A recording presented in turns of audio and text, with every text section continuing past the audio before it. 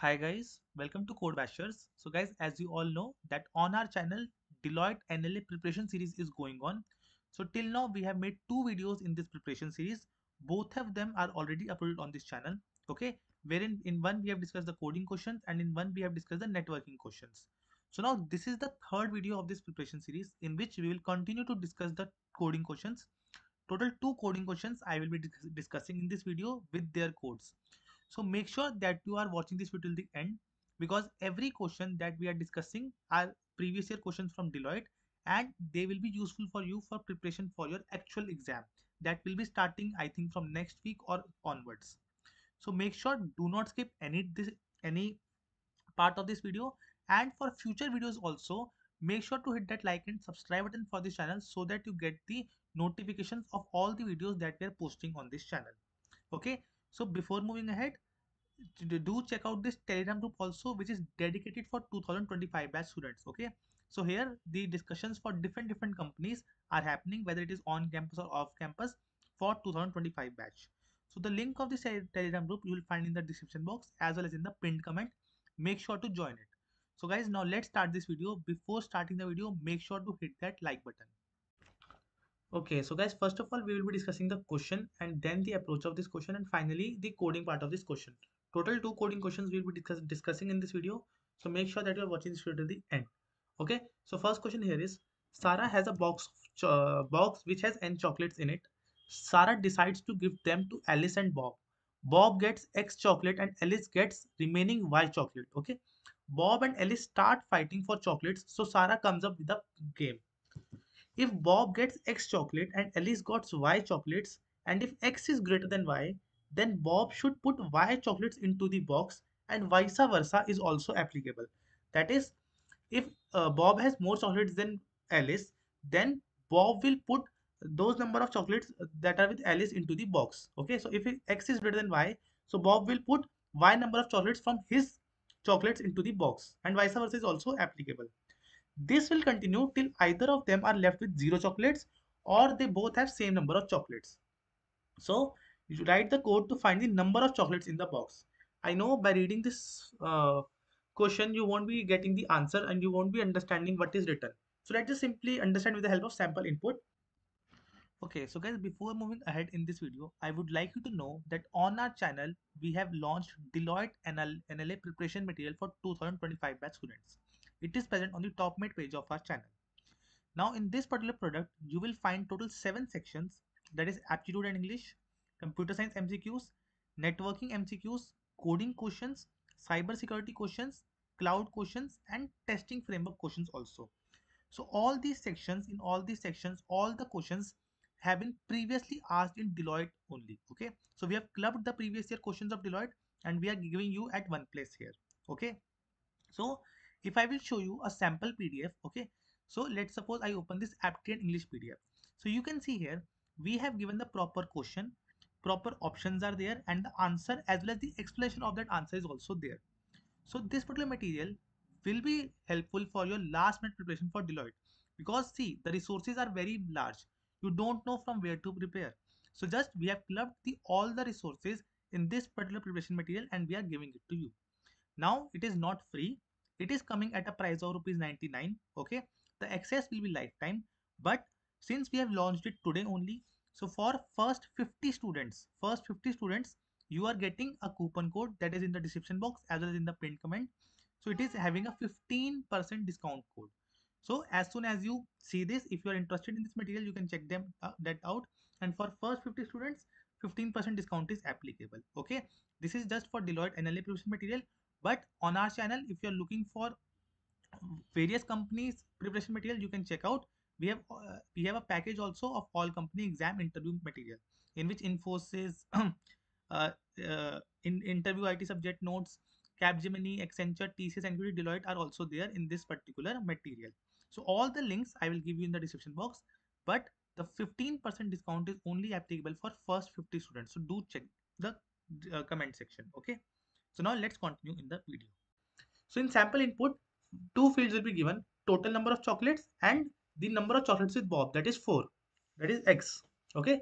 So, so if we'll say, so total number of chocolates with Bob is 4, and total chocolates is 10. So what will be chocolates with y? So it will be 6. Okay, so 4 with Bob and 6 with y, with at least, because 4 plus 6 is 10 and total chocolates are 10 only.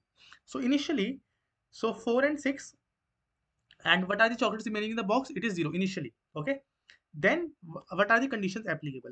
So if x is greater than y, then so then what will happen?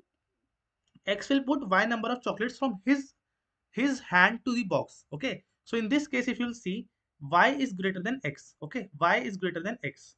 So what will y now do? So y will put x number of chocolates from his queue into the box. So y has 6 chocolates initially and x has 4 chocolates initially. So now 6 is greater than 4. So what y will do? It will keep 4 chocolates from his side to in the box. He will keep the chocolates from his side into the box. Now y has been remained with 2 chocolates only and x has been remained with 4 chocolates. Okay, and now the chocolates in the box are 4. Now again same thing will happen. So now x is greater than y. So what x will do? It will take out y number of chocolates from his queue and it will place it into the box.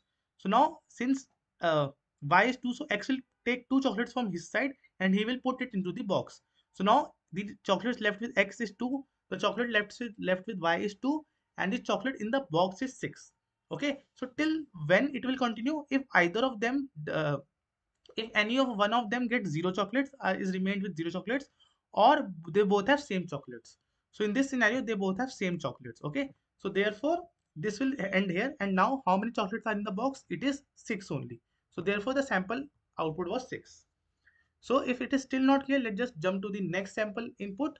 So total number of chocolates are 11. The chocolates with y, chocolate with x, that is Bob, is 4. So let's just do again xy. So x is 4, y is 7, because total chocolates were 11, and initially boxes with filled with 0. Now since y is greater than x, so y will put x number of chocolates from his side into the box. So 4 chocolates it has y has put into the box. Now y is remained with 3 and x is remained with 4. Now since x is greater than y, so what will happen? So x from his side will put y number of chocolates into the box. So 3 chocolates it will put. So earlier in the box 4 were there. Now 4 plus 3, 7 chocolates are there in the box. How many chocolates are left with x? It is 1 only.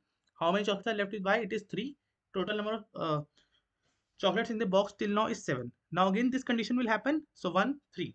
Okay, 1 or 3. So again y is greater than x. So what will y do? Y will take out x number of chocolates and it will put into the box. So y will take out one number of chocolate from his queue and it will put into the box. 7 plus 1, 8.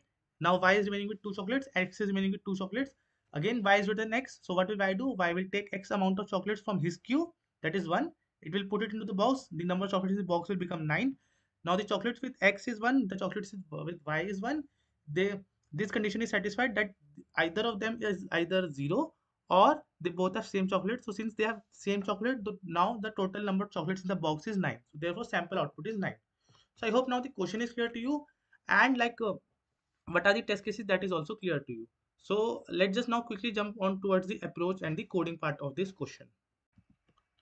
So let's just quickly look into this code. So we have n and x in the input. So we are taking it as input.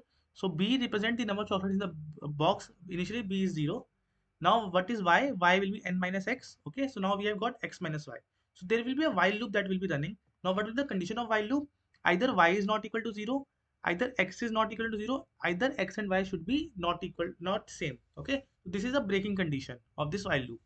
Now inside this while loop, we will continuously check these two conditions. If x is greater than y, or is y is greater than x. So if x is greater than y, so what will it do? So it will take y amount of chocolates from x and it will put it into the box. So b plus equivalent to y, and x will now become x equal to x minus y, because y chocolates have been put into the box. Okay, so this is first if condition. Okay, now in else if condition, what if y is greater than x? So what it will do? So in the box, y will put x amount of chocolates, so box plus equivalent to x, and then the y, since x chocolates have been taken out of y, so there will be, therefore y is equal to y minus x. And in the end we will have total number of chocolates remaining in the box when either of these conditions is satisfied. Okay, so this was the entire thing. Let's just test it with the sample input. 11 and 4 we are giving, and sample output is 9. So let's just see. So yeah, sample output is 9, and let's just see with 10 and 4 also. In that case answer should be 6.